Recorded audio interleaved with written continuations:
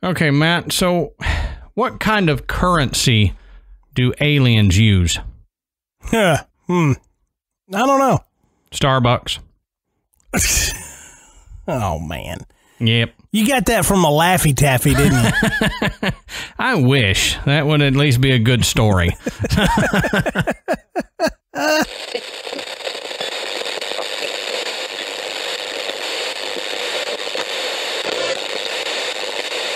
Good.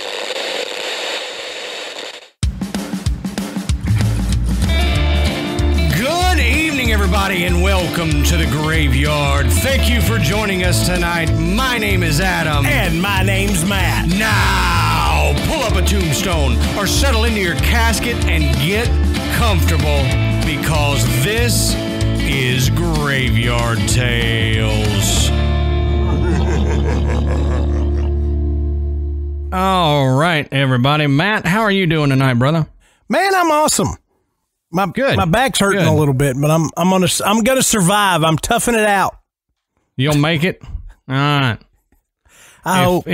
Or I won't. If I hear you, either way. Yeah, right. If I hear you crying, I'll know what's going on. It's not emotion from the episode. It's your back. Man, yeah. Got my CBD tea. Nice. I'm telling you, that stuff, it works, man. It's the only thing so far. It's helped my back. Yeah, I haven't tried the tea yet, but I've got a CBD cream that I use for my neck, and that's actually the only thing I've found that will, when my neck starts spasming or something like that, it'll take it out. So, isn't getting old fun? Getting old is a blast. I'm older than you, man. So. I know. Well, you got old. I'm getting old. Not by a little bit. I've gotten a lot older, like in the last year, and I'm fixing to turn a year older. So I'm like, ugh, man. And I don't ever worry about those numbers, but I wish I could get up in the morning without just creaking and popping. You know? Right. I used to tell Ashley that I sounded like I was walking on bubble wrap when I got up in the morning, and she didn't know what I meant until recently when I get up and walk to the bathroom. It's like, crack, crack, crack, crack, crack, crack, crack. I know. It's like I saw the post where it said, you know, some people, they treat their body like a temple. Mine's like a haunted house. Yeah, right. Right. Creaks and pops and creaks around every corner. All right. So, like we have said for a while now, go check out podbelly.com. We are part of the Podbelly Network, and we think you would really like podbelly.com. A lot of information, a lot of shows you can check out. Another thing is down in the show notes, if you'll run down there while you're listening to us or after you listen to us, there are going to be 2 links to help the wildfire devastation in Australia. We've got one that will go directly to the wildlife foundations down there to help with the wildlife, and another one that is the Red Cross. So if you're looking for ways to help out, that would be a wonderful thing. They need the help to get this under control. It's devastating. Absolutely. And I mean, it breaks my heart to see what's going on down there, to see not only the people who have lost everything, but all of the animals and all that have lost their homes as well, if not their lives. So if you can, go help them out. One of those 2 links down at the bottom would be great. So we have coming up, we've mentioned this a few times, but we have a live interactive online show Friday, January 24th at 7 p.m. Central Standard Time. If you would like to join us, there's a link in the show notes as well to buy a ticket. The tickets are super cheap. They're 99 cents. So if you got an extra buck laying around, you can join us for this interactive show. And it's not where we'll just be talking at you. We will be talking with you, which is the coolest part. You can request to join the stage, quote unquote, and we can bring you on and talk to you about whatever you want to talk about, whether it's the episode that we just did, or if you just have a random question about what's on Matt's head or something like that. then you can... Which is nothing. Skin is on Matt's head. You can request to join the stage and talk to us that way. And there is a little sidebar there where you can talk to anybody else who's watching the episode. So if you know people from the Facebook group or, from Twitter or whatever that's watching the show, y'all can talk about the show during the show. So I think it's going to be really cool. And if you have any questions about it, hit us up and we'll help walk you through getting set up there. But we haven't really said what it's going to be about. So Matt, why don't you give them a little teaser as to what we'll be talking about Friday, January 24th at 7 p.m. Central Time. Okay. So strangely enough, certain ancient monuments and locations are oriented in such a way around the world that people smarter than Adam and I have figured out that they all have a connection, that they're all aligned with heavenly bodies and one another here on the earth to essentially make a perfect circle around the globe. And we're going to be talking about some of these places and how cool this is. Number one, that somebody could figure this out, but that people in ancient times were doing this stuff similar to someone on the other side of the planet, and how that could possibly be. So I think you're going to find it. You're going to find it really interesting, and it's going to be a lot of fun. And this is not going to be a big math lesson.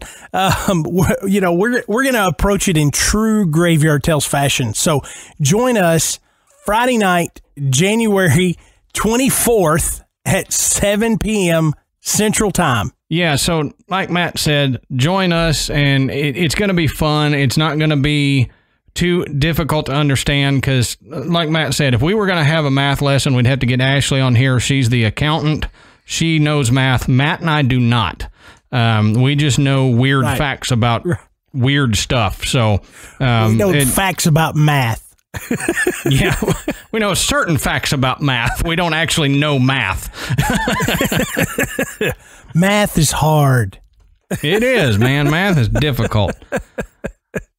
All right, so Matt, since you did such an eloquent job telling them what the live show is going to be about, why don't you tell us what we're talking about tonight?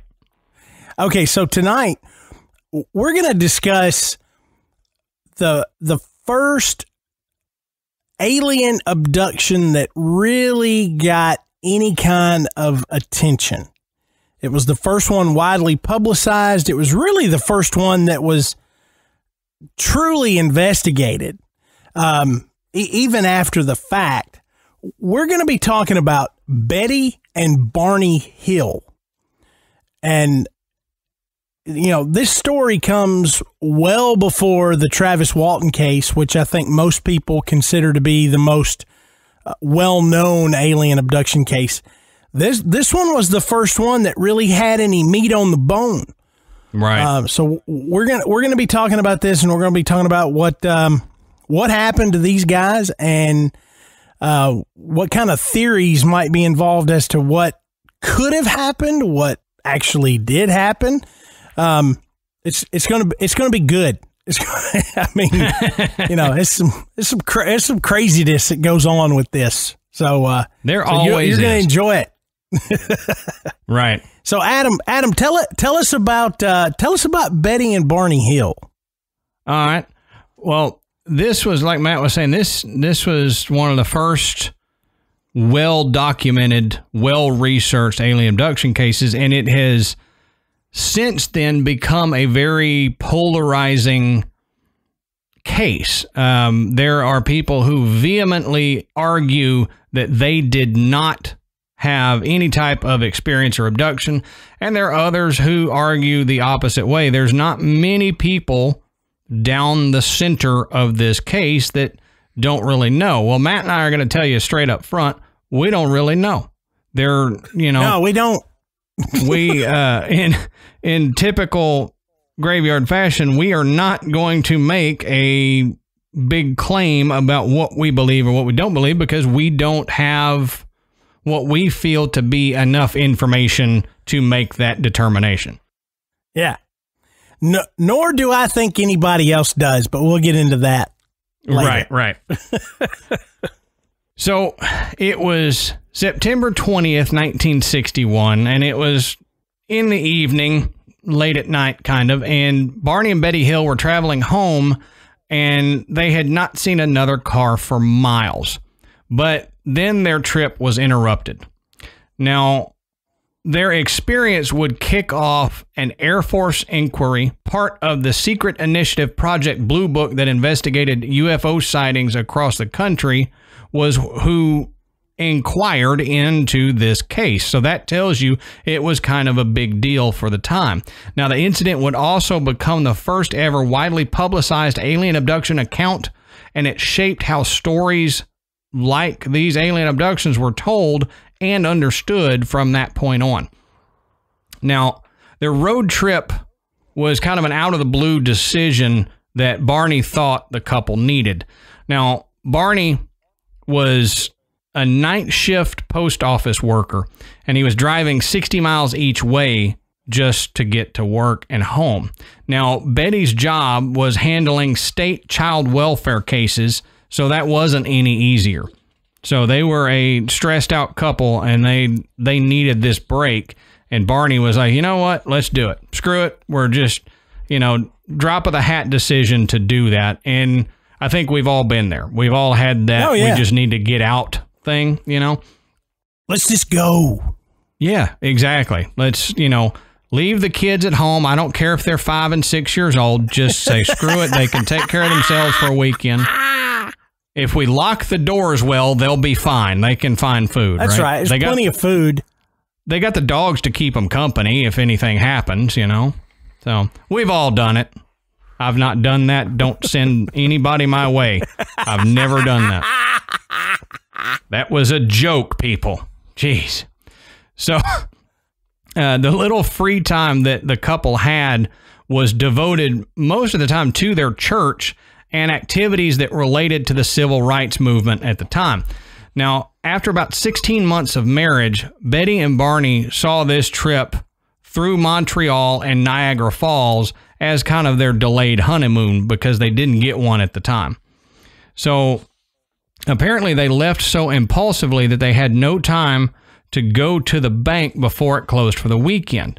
So they got in their car with less than $70 in their pockets. Well, on the last night of their 3-day trip, the couple was exhausted, tired, and so they stopped and were sipping coffee in a Vermont diner to kind of get some energy back before they finished the drive back home. So Barney was figuring that if they pushed through, they could beat the wind and rains that were approaching from a hurricane that was offshore. So they left the diner around 10 p.m. He was estimating that they could reach their house in Portsmouth, New Hampshire between 2 a.m. and 3 a.m. at the latest. And again, we've all had those drives where we're like, you know what, let's just push on. I don't want to stop and make it a whole nother day. I think I can make this. Right. So you down a cup of coffee or Red Bull. We've only got $3 left of the 70 we had. Right. So we better make it back or we're sleeping in the car. Man, I don't like to go to work with less than $70. Yeah, you never know what'll happen, man. It's less on vacation. Of course, it's a different time, but... Right. Well, as they drove, they started noticing a strange light in the sky, and this kind of, gave them more reason to hurry up and try to get home.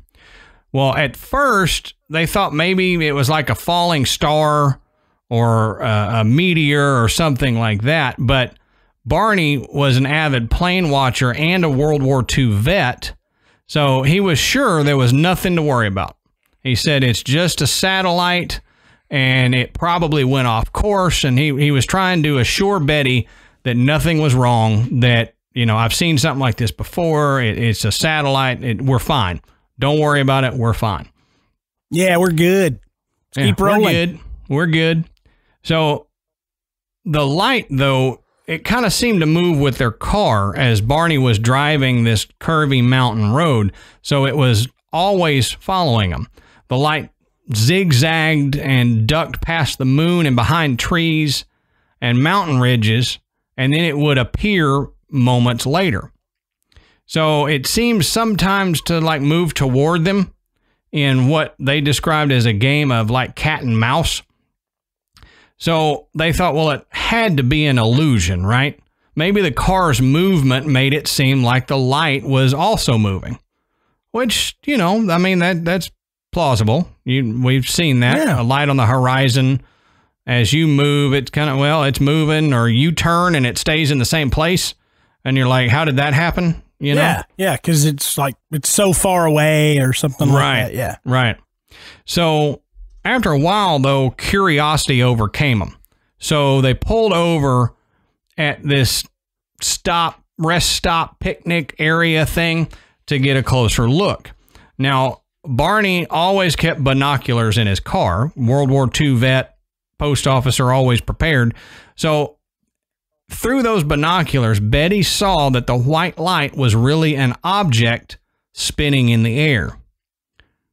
She said, "Barney, if you think that's a satellite or a star, you're being completely ridiculous."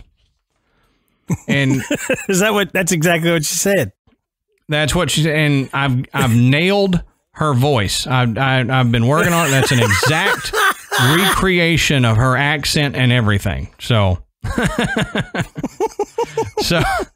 Barney was a smart man. He had an IQ of 140, and, you know, he could not reason anything else out. He knew that Betty was right. So Barney, apparently, according to his niece Kathleen, who wrote a book, captured the Betty and Barney Hill experience. She said that Barney was also a pragmatic man who wouldn't give flying saucers a second thought. Well, the night was too quiet for a helicopter, a commercial plane, or even a military jet with a hotshot pilot. So he didn't want to spook Betty, but he was becoming a little bit concerned. Now, he kept thinking to himself, what was this light that's toying with us? I don't know what this is. Can't wrap my head around it. Because if he's a, quote, pragmatic man who wouldn't give flying saucers a second thought, but he also knows that it's not a falling satellite, he's trying to figure out what this is. So they got in their car and they kept driving. Well, about 70 miles past the diner, the object hovered just above the treetops. Now, it was approximately 100 feet or so above them. Barney quickly stopped his car, but he kept the engine running. Now, he shoved a handgun he'd hidden beneath the seat into his pocket and rushed into a dark field that was next to the car. He ended up leaving Betty in the car. Just, stay here, I'll be back. Which probably didn't make her happy. I can't imagine she was too happy being left alone like that. So what he saw was as big as a jet, but as round and flat as a pancake. And he said he recalled thinking, my God, what is this thing? This can't be real.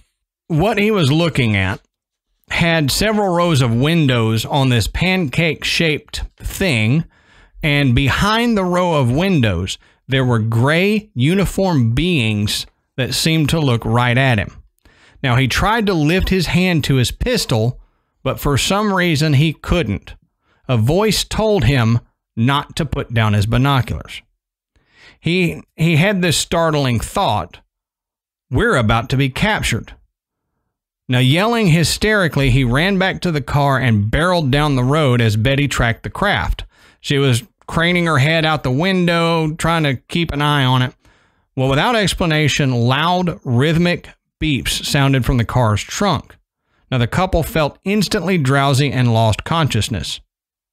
They came to around 2 hours later and 35 miles down the road.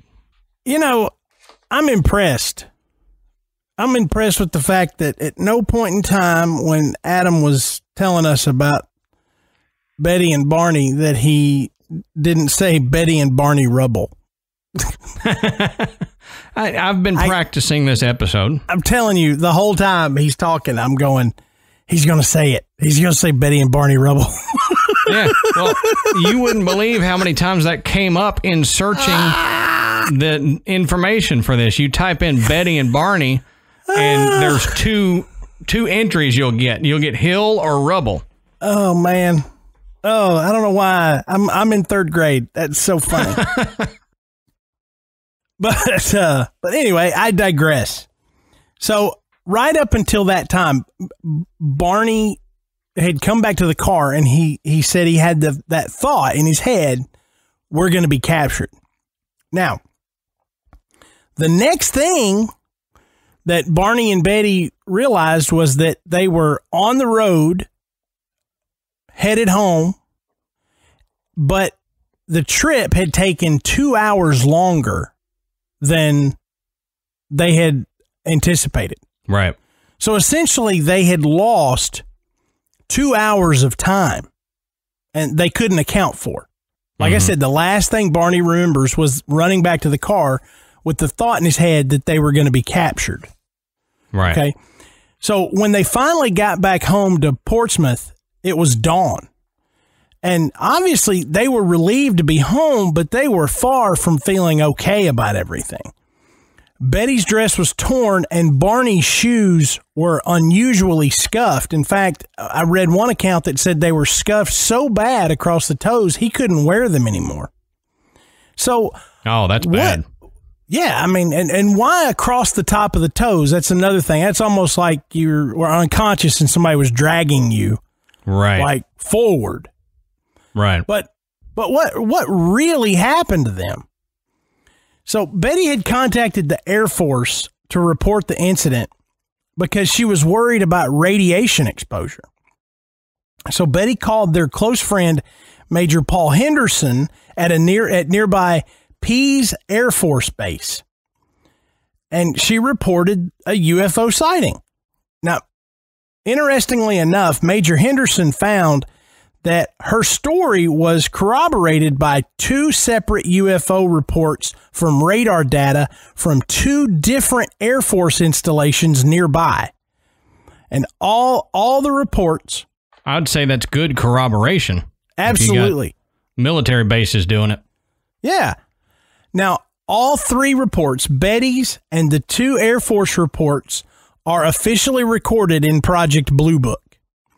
So she began to research this and started checking out books on UFOs from her local library. Now, over the next couple of years, Betty was plagued with nightmares, and Barney had developed an ulcer and horrific anxiety. So they pretty much just felt like, man, our lives are screwed up now. Right, right. And they weren't really sure what to do. So they finally sought medical help for their mental health. And anxiety is a common thread in people who claim abduction. They all end up with anxiety issues or anxiety attacks afterward. Well, and over the course of this time, Betty had been keeping a journal of the dreams that she was having. Smart. And they were all dreams about, kidnapping and all these things. And, she couldn't wrap her head around it. But imagine you're the Hills, and you had this happen to you. You lost 2 hours of time that you cannot recall. And now everything is different for you. Mm-hmm. I mean, the anxiety, the lack of sleep, the worry, the concern. I mean, Barney had an ulcer. Life was it was not what it was after this thing. And they can't figure out why, because they don't really know what happened to them. Right. So, I mean, on top of just the trauma of what would have happened, not even knowing was making it 1,000 times worse. So Betty and Barney met with Benjamin Simon, a psychiatrist and neurologist with a specialization in hypnosis. Now, Dr. Simon would use a technique called regression hypnosis to allow Betty and Barney to access the memories of what had happened during their abduction. 6 months of weekly sessions in 1964 revealed their story. Now, remember, this happened in 1961. It was 1964 before they actually started working with Dr. Simon to get through this stuff. That's a long time. But before we start digging into all that, let's talk briefly about regression hypnosis so we can understand how the story of what the Hills went through was learned. Now, hypnotic regression is the process by which you enter a trance and recall material from deep inside that's normally not available to the conscious mind. You know, hypnosis enables the mind to travel more easily across time. Mm-hmm. Regression is the process by which the hypnotist, too many of those words are strung together. The hypnotist guides you back through time to particular events that need to be examined. So it is actually relatively simple. You are suggested under hypnosis to travel back through the years to recall those specific memories. Now, psychology teaches us that some memories can be so traumatic that they become essentially buried in the subconscious. Mm-hmm. Regression therapy helps bring these memories out so that they can be dealt with, but the results can cause an individual to not just remember, but actually relive those events that their brain had tried to quash.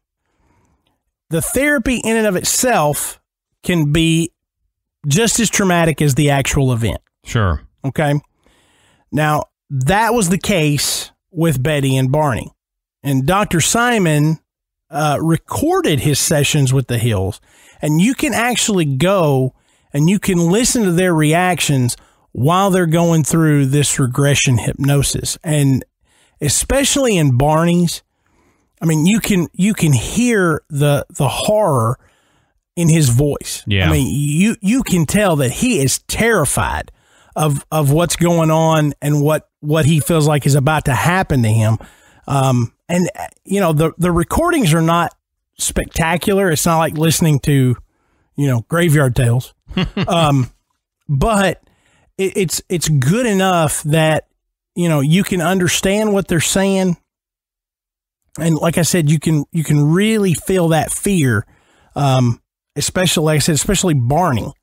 So if you enjoy this topic, go and listen. Now you're not going to sit down and listen to this on a long road trip. I mean, there's like hours and hours and hours and hours and hours of this, but you know, really great people have gone and cut out the major impactful snippets so that you can go and find them and listen to the story in their own words. Now, Dr. Simon initially met with Betty and Barney individually in hopes to prevent one story from influencing the other, even going as far as inducing amnesia at the end of the sessions to prevent the two from discussing what they had remembered. Wow. And in Barney's case, Dr. Simon was so worried that the memories would be so traumatic that he told Barney that he was not going to allow him to hang on to those memories until he was certain that the trauma wouldn't cause him more problems in his day-to-day life. Right. So, you know, initially his thought was, well, I can't have them going home and talking about this because it's going to influence the following sessions. Sure. But even beyond that, he was so worried that Barney was just going to, by bringing out these memories, he was just going to be, you know, he would be useless. Have a mental breakdown. It would break him down. So let's start with Betty's story. So in Betty's story, the beings took her into an examination room.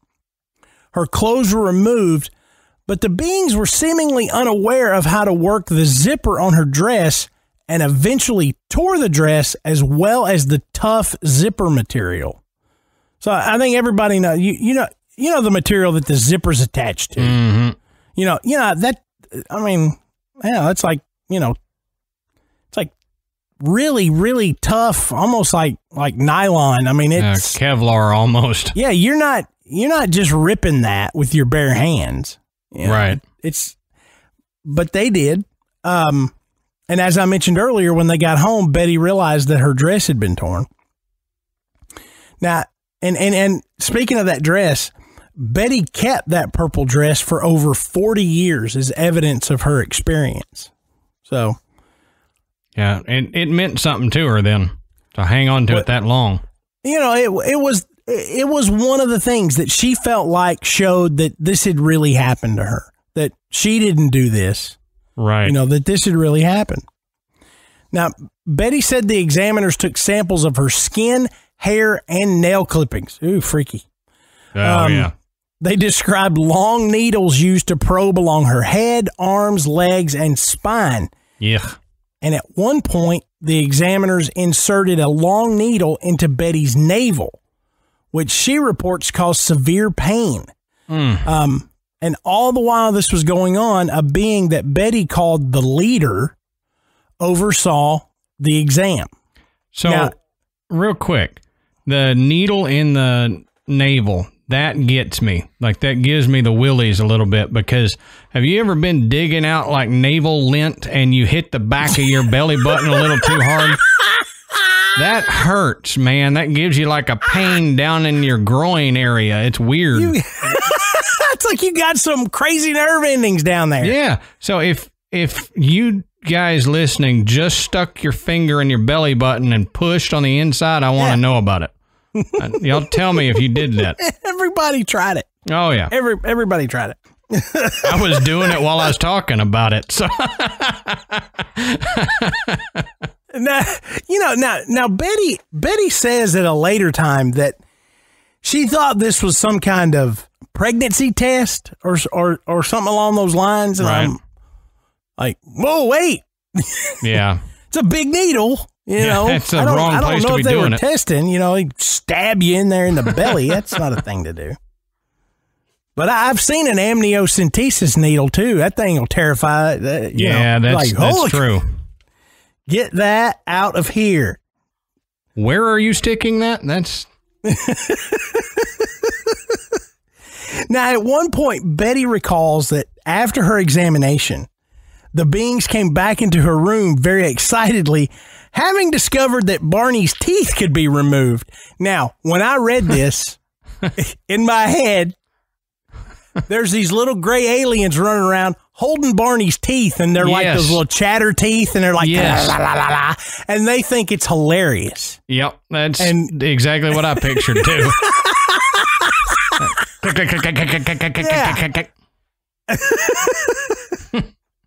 But she remembers explaining to them that Barney's dentures were due to human aging, which she says was a fact that the beings had a difficult time understanding. Now, at one point, Betty remembered being alone with the leader and asking where they were. And she says she was shown a 3-dimensional star map. Now, while under hypnosis, Betty was able to draw a scaled-down 2-dimensional version of this map. Now, the map was reproduced in multiple publications, and in the late 1960s, a teacher named Marjorie Fish attempted to construct a 3D model in hopes of finding a matching star pattern. Now, after several attempts, Fish finally found a perfect match. All the stars lay roughly on the same plane, and the aliens apparently came from the Zeta Reticulum system. Now, the viewpoint was slightly above the star Zeta 2 Reticuli. Now, there's some question on this. It's either just a little over 39 or 37 light years from Earth. I've heard both, and I'm thinking 39 light years. God, I mean, 37, 39. It's far away. Yeah. It's farther than we can even imagine getting to. but it was interesting. I mean, Marjorie Fish she attacked this star map idea, and spent a long time. I mean, this was not just something she did in her spare time and said, "Oh, look." Yeah, right. I mean, she constructed multiple models to try to find a match. And I mean, you can imagine how many stars and galaxy systems and everything she's going through to going, yep, not this, not that, no, it's close, no. You know, she never could quite get it. But the interesting thing about the Zeta 2 Reticuli was that the stars, or at least some of the stars in that system, are very, very similar to our own sun. And so the assumption was it is a system around a star like our own sun would be one that could support life. Right. To me, that's a leap. I mean, you know, our star supports our human life and the life of all the living creatures on this planet. Mm-hmm. Now, who's to say that just because there's another star like our sun, that there's other, you know, it would have to be identical to us to support life just like we have on this planet.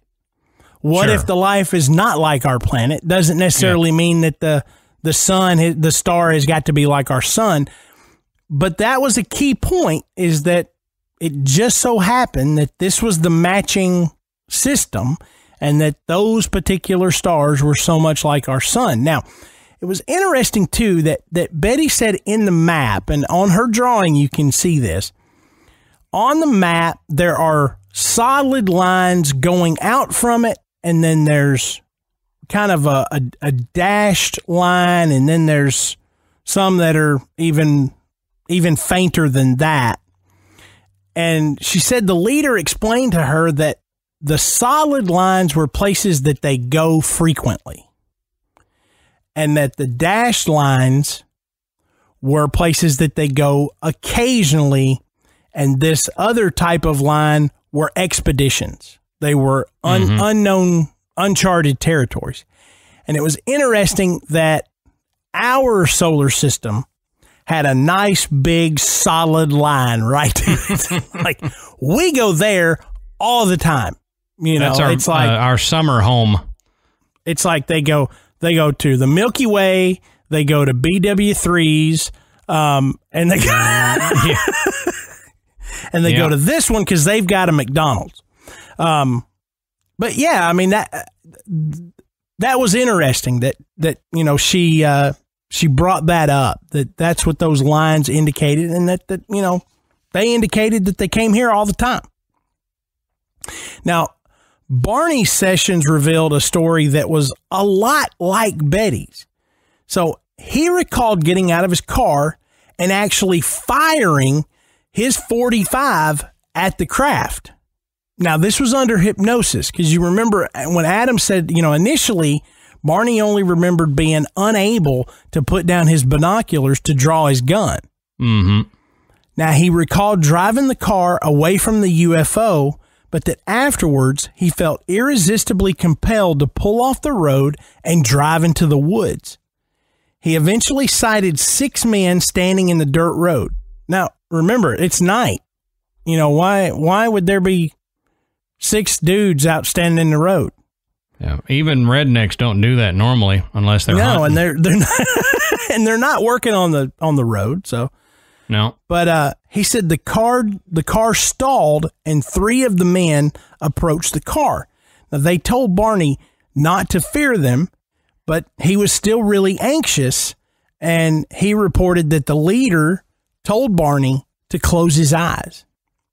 Now, Barney describes the beings, beginning with the description of the aliens' uniforms. Now, he says they wore peaked caps and a quote-unquote uniform with silver piping, which he said reminded him of the Nazi SS Panzer uniforms.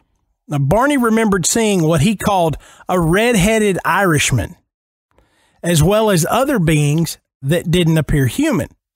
And he said the Irishman spoke to him in English, but also communicated to him silently in a way that he could understand. So some kind of telepathic. Now, Betty also recalled this telepathic kind of communication too. So Barney recalled the long probes being placed along his spine and remembers thinking that the beings were counting his vertebrae. And he too said the examiners took samples of tissue and body fluids. Now, Barney's sessions, like we said, were very emotional, with his fear during the abduction being more evident. And Barney did say that he's kept his eyes closed in terror during a large portion of his exam. But he did describe the eyes of the beings and how they seemed to penetrate him, staring into his eyes as if they were, as Barney said, entering his brain. And under hypnosis, Barney was quoted as crying out, "Oh, those eyes, they're in my brain." So that would be weird, a weird feeling. I mean, we've all had that feeling like someone's looking at you and you feel like they're looking through you kind of thing, you know, but to literally have that, to have someone examining you from the inside out just by looking at you, that would be weird. Yeah.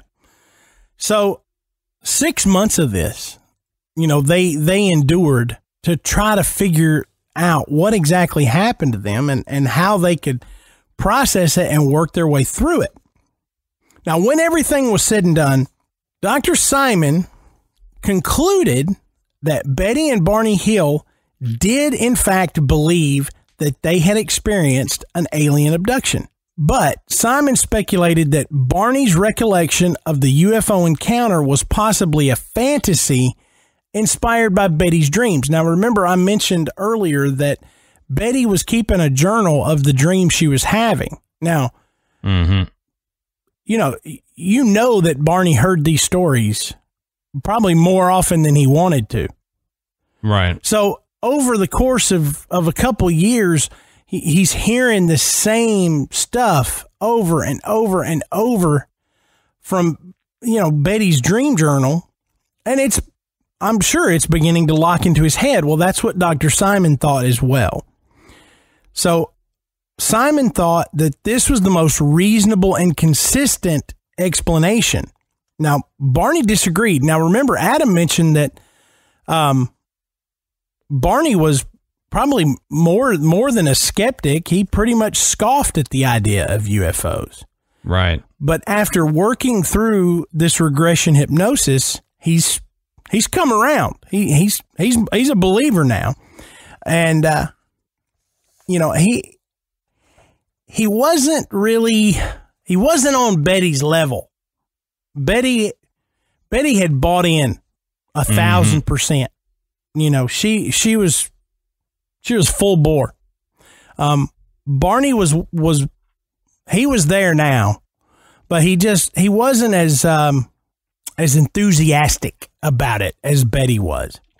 Now, even though the Hills and Dr. Simon disagreed about the validity of their experience, both parties agreed that the sessions had been beneficial because the couple was no longer experiencing this horrible anxiety that was just messing up their lives. So there was a benefit to it. So They actually got the benefit of the whole reason people go through regression hypnosis anyway, for something that's not related to an alien abduction. So, if nothing else, they managed to work through what was tearing them up. So, but the story is just, it's so amazing. Now, it's interesting to point out that a lot of skeptics have torn this story apart. Mm-hmm.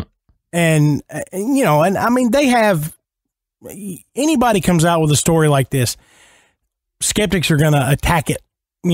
It's like a dog on a bone. Right. Here we go, know, and begin to try to poke holes through it. And like Adam said, we're not going to sit here and say, oh, well, we're going to shoot down all of the theories against Barney and Betty Hill's story. We're not going to do that. But we are going to share some of the theories that people think may have actually happened.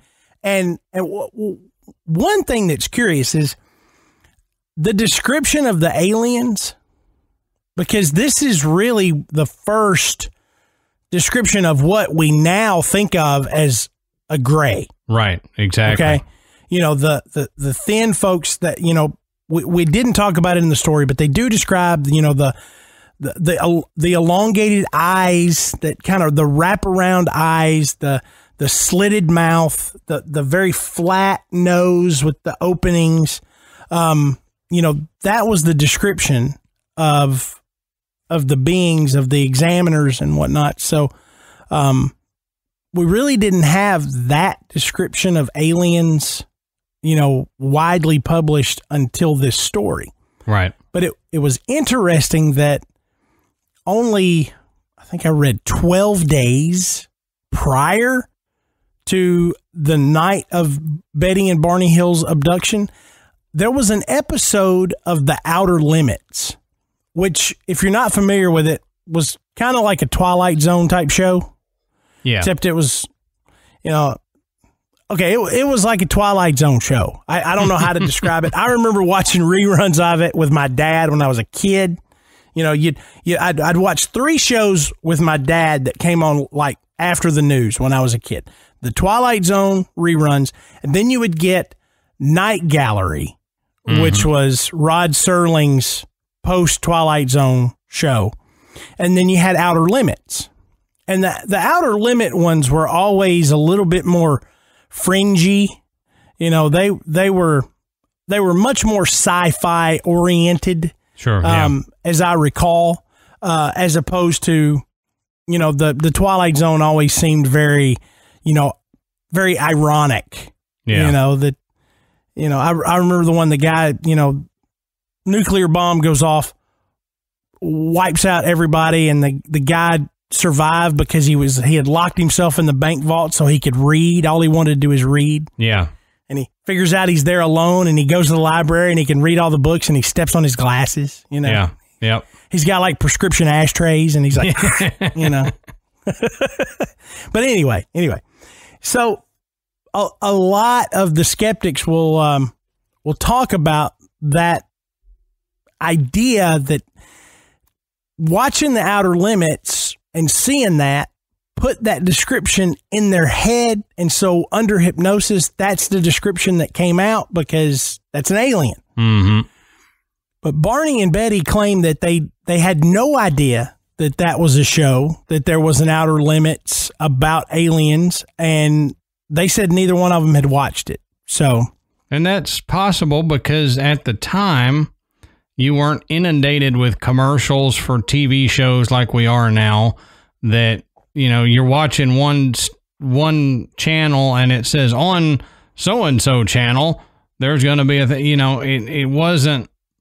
it wasn't as publicized. The shows weren't as publicized as they are now. So it's very possible that there could have been a show on that they had no idea about. Yeah. And hey, for those of y'all that are like under maybe 25, we used to have to go to the television when the show came on.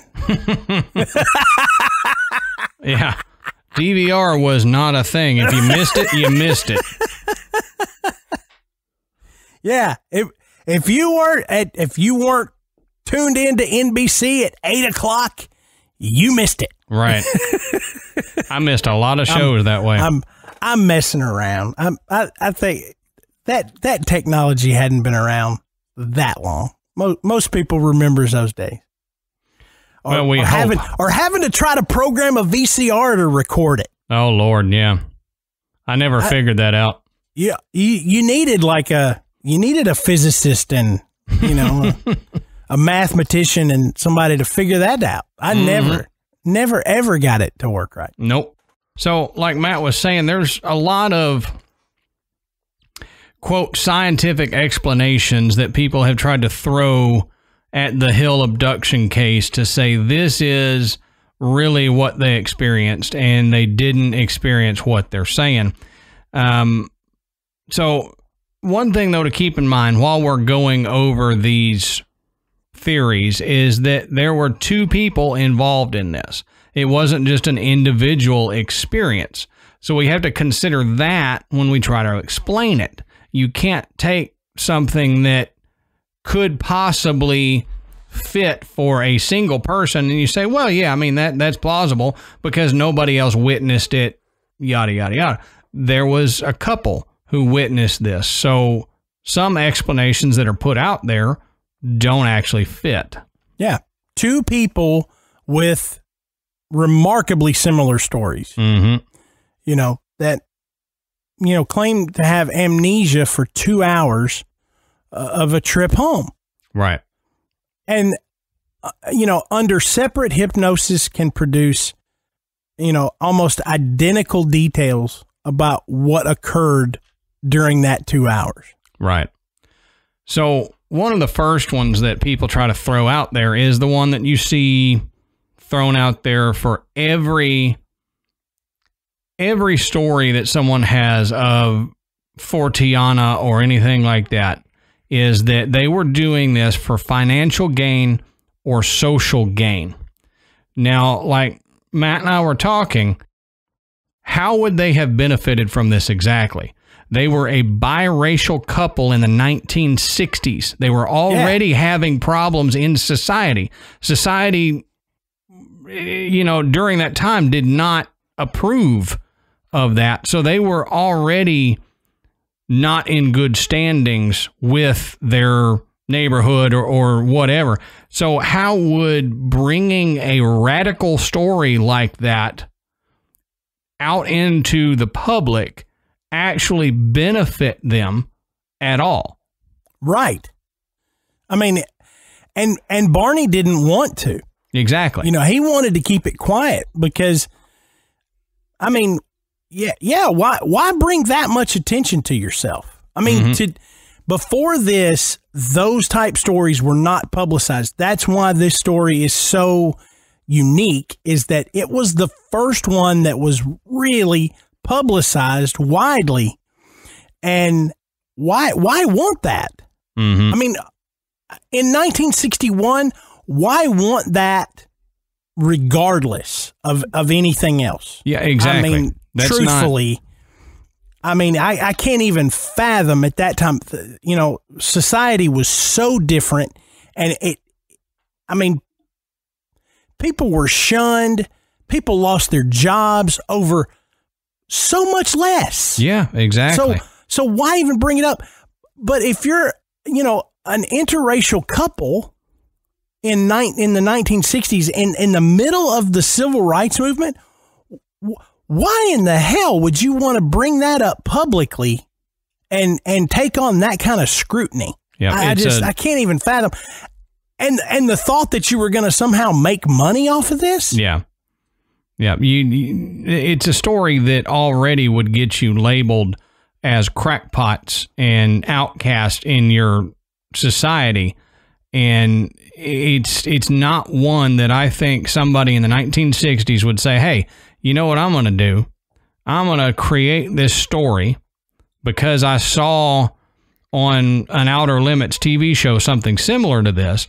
I'm going to create this story to bring attention to myself, and I'm going to get lots of money and stuff from it, because there was no history of that happening to people.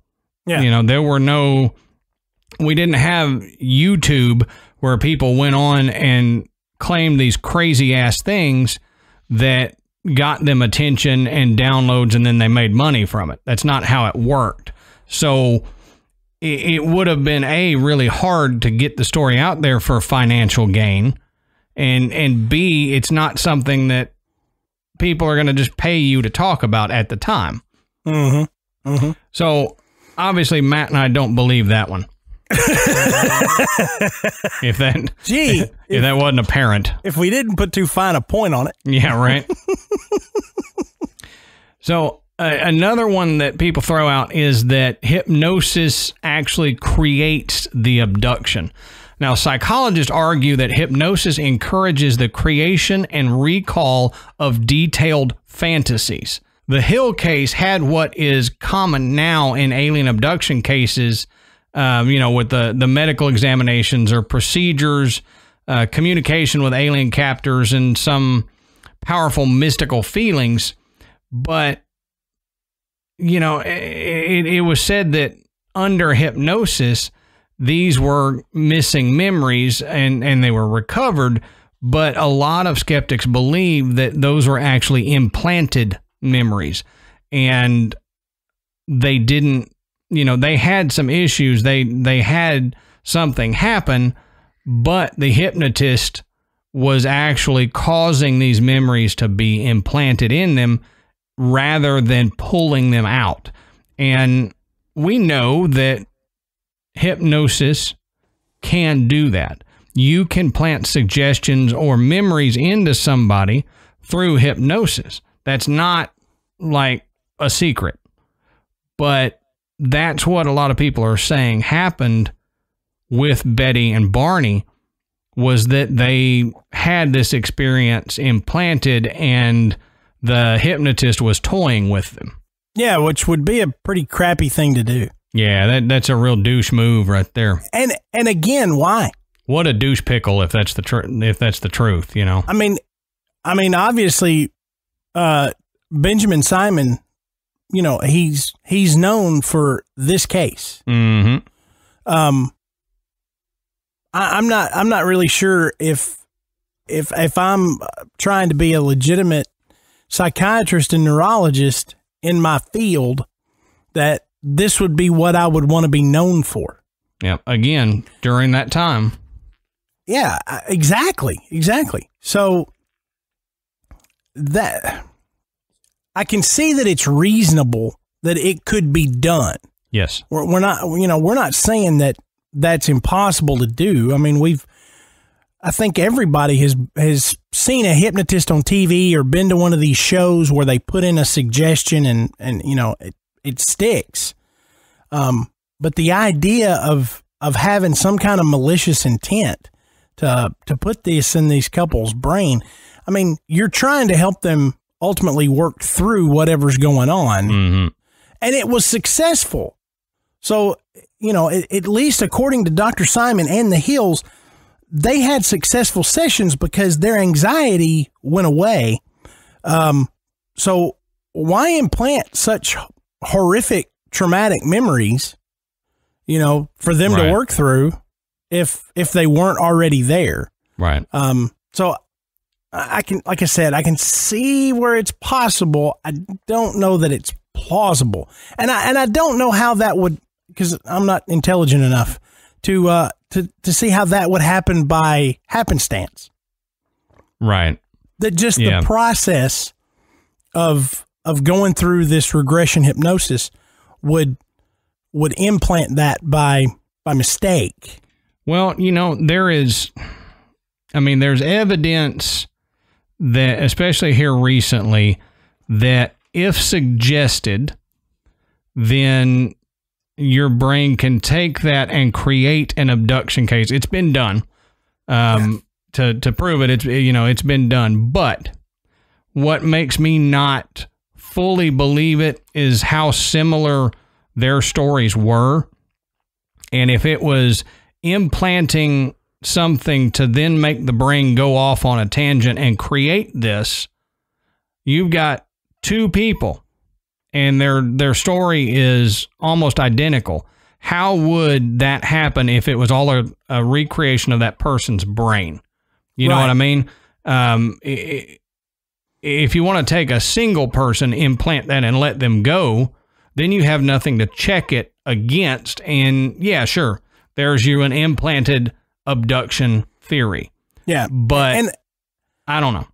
And I think too, some people take that idea of the Outer Limits show having been on, and that maybe being in Barney's brain, and then this idea of abduction.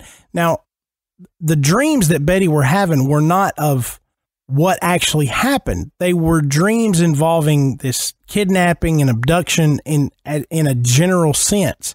They were nightmares. They were scary to her, but they weren't specific to the alien abduction.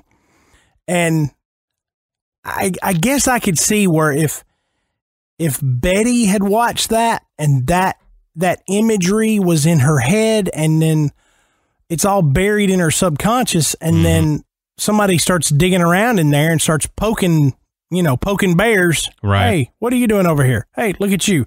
And brings up these two memories along with others at the same time, that the brain just kind of says, I don't know what to do with this, and squishes them together. Sure.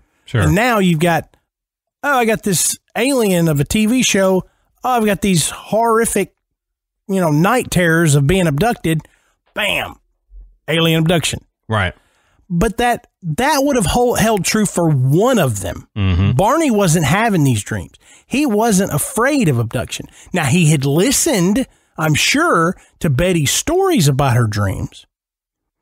So maybe, I don't know. Again, this is, we're wading into muddy waters, and we're not trying to convince you one way or the other. We're just trying to present what people have discussed regarding the validity of their story. Right, exactly. Now, another theory that is brought up by skeptics, and again, we're using the term skeptic loosely because most of these people fall along what Matt and I would call cynics, unwilling to believe something weird even if the evidence is there. But they're labeled as skeptics, so we will leave it with that description. But one of the things that skeptics point at for explaining alien abduction theory is sleep paralysis. Now, studies suggest that neuropsychological theories, particularly sleep paralysis and temporal lobe sensitivity, could explain claims of alien abduction. Now, sleep paralysis is obviously this feeling of being conscious but unable to move, which occurs when a person passes between stages of wakefulness and sleep. We've discussed sleep paralysis before because I have had it several times. And you got to remember, they were driving. They were not sleeping. How could sleep paralysis explain the Hill case? They were not asleep. Right. So I don't think it fits. I don't think that one is plausible in any way, shape, or form to the Hill case. I don't either. I would be more apt to believe that, the Hills just made it up. Yeah. Rather than other than this. Sure. Sure. And the whole idea of the time frame and everything, it doesn't matter, but nobody knew this story until the Hills decided to meet with Dr. Simon. Mm-hmm. So it could have happened whenever, and they could have just chosen, it happened back in 1961 when we took this trip to Niagara Falls and we did all this other stuff. Yeah. So I don't think that, if they just made it up, but that seems more reasonable to me than saying there was a sleep paralysis situation. Yeah, you'd be sleep driving if that were the case. Yeah,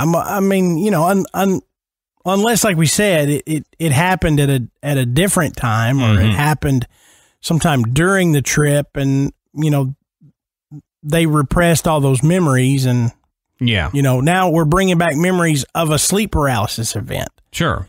But again, I don't know that that's necessarily the case. No, me either.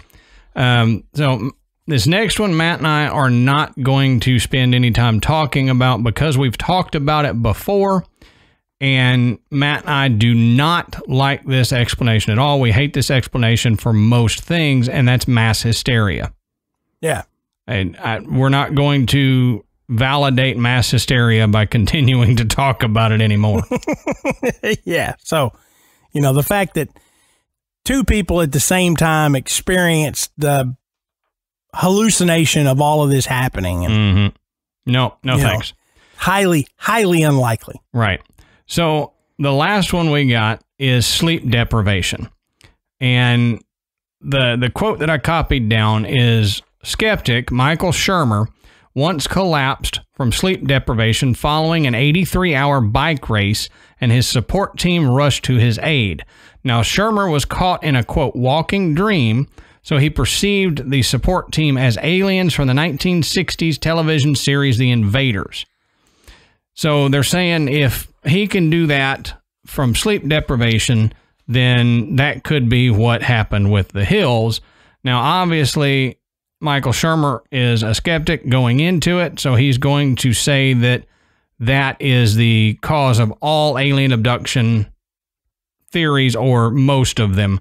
But to me, sleep deprivation is fairly valid for this thing, because if you're sleep deprived, we all know you can hallucinate things, and we know that Betty and Barney were pushing to try to get home. It was late at night, and they were tired. They were trying to get there.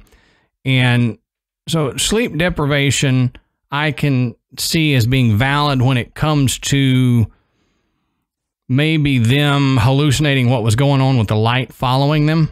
Mm-hmm. You know, thinking that the light was following them and everything, and it was just a light off in the distance. Well, with your brain not functioning like it should because of lack of sleep, you could hallucinate some of these things or interpret what you're seeing incorrectly. Yeah. But again, this falls along the lines of both of them having to have the same hallucinations or interpretations of what's happening during concurrent sleep deprived states. Yeah. And I don't see them hallucinating the same thing. Yeah. And, you know, on this theory, I know that this could never happen to Amanda and me. Oh, yeah. Because if we're ever on a road trip and we would both be sleep deprived, whoever's in the passenger seat is snoring. Right. I mean, that's just the way it is. Yeah. I get in that passenger seat and it's just like, good night. You know? Yeah. So there's no sleep deprivation for the passenger, just the driver. Right. You know, so I'm like, well, what the heck was Betty doing staying up? She should have been taking a nap. Yeah, take a nap if you're that tired. And, you know, we're talking about the ways people are debunking the Hill story. One thing I didn't mention about the star map that Betty drew and the model that Marjorie Fish created from that. And this kind of goes more to the validity, at least in my opinion, it does. For the fact that Marjorie was able to take that drawing and create this model and then match it to an actual existing star system. It's interesting because, like I said, it took her a while to do this. It wasn't until 1969 when the Gleiss star catalog was published. So time-wise, there was really no way for Betty to have looked at this, picked out this star system, and generate her star map from that. Right. Because it wasn't published. You know, that Zeta Reticuli wasn't configured and published in previous star catalogs. Mm-hmm. It was in the 1969 one. Right. Which, you know, was 8 years after this supposedly happened. And at least 5 years after Betty produced the drawing of the star map under hypnosis. So a lot of people have really attacked this star map thing. But that's interesting. You know, yeah. It's interesting that She even claimed that she did not have any kind of astrological knowledge, had never studied it, and even to have studied it, the information she would have needed to make this particular map wasn't available. Mm-hmm. And what are the chances that she just said, hey, here's a star, here's one, here's this is a little bit bigger, this looks like a planet, this, okay, there it is, there's my star map. And it matched anything exactly. Right. So, you know, crazy stuff. Crazy stuff. But like we said, you know, I don't think there's enough information either way for Adam and I, or anybody else for that matter, to point a finger at the hills and go, you completely made this up, you know, or, you know, to go, yeah, this absolutely happened. Right. You know, this is the real deal. We're left, and at least in my take, somewhere in the middle, you know. So yeah, I don't know, but it's a really great story. It is, and that's a shame that we are left in the middle. We're left in the middle with a lot of these things that we discussed. There's not enough evidence one way or another to prove or disprove it. So what do you guys think? Do y'all think that the Hills legitimately had an abduction experience, or do you think they made it up completely, or do you think it was an implanted hypnosis type event? Let us know. I mean, you know, we ask you this all the time. Get on Facebook or Twitter, or email us, or get on our website. And there's a thing where you can click and go over and drop us a note. Let us know what you think, and, you know, let's talk about it. Yeah. And so while you're doing that, check out the rest of our website. It's graveyardpodcast.com. And on our website, you can find out more about Adam and myself. You can listen to the show. You can find links to buy Graveyard Tales merchandise, and you can become a patron. Mm-hmm. And now you can find links to buy tickets to our See You Live event on Friday, January the 24th at 7 p.m. Central Standard Time. And you can find a link to buy tickets to our live show in Pigeon Forge, Tennessee on, help me out, Adam. July 18th. July 18th. And that is with Hillbilly Horror Stories. You can find links to both of those to get your tickets. So we're really looking forward to both of these events. Mm-hmm. And we hope you guys can join us. And as always, check us out on social media. We're on Facebook, Instagram, and Twitter. And go and rate and review us on iTunes. It really helps us get up the charts, and it brings more people into the graveyard. So until next time, we'll save you a seat in the graveyard. See you soon.